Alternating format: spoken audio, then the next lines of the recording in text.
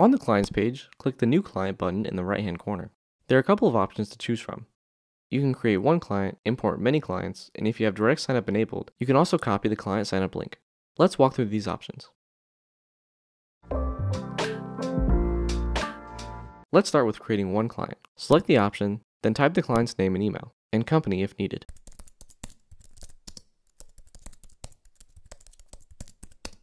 Once you click Create, the invite modal will open. Here you can take one of three actions. First, you can copy the invite link and share it with your client manually. This is useful if you have an existing email or text thread with the client and you want to share the invite link yourself. Second, you can click Send Email Invite, which sends an invitation email to the client.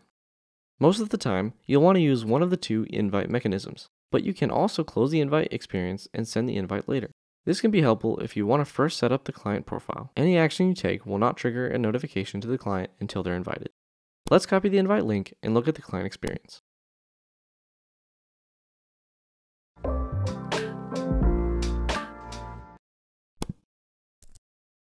This is the first page clients will see when they open the activation link. Clients can see their email and set a password. When clients log in for the first time, they'll be greeted with the welcome message you have sent.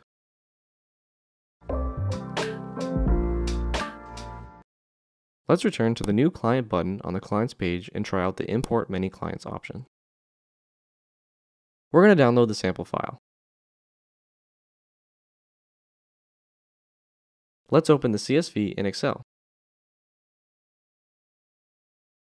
As you can see, we have some client data. Here you can add additional clients or even add columns or custom fields you have previously set up. But for now, let's keep it simple and just upload the sample file.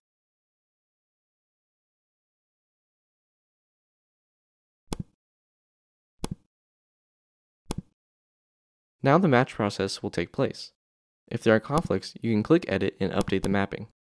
If every field can be matched based on the name, you don't have to take any actions. We can click Next to preview the import. Finally, we can either create the clients or create and invite them.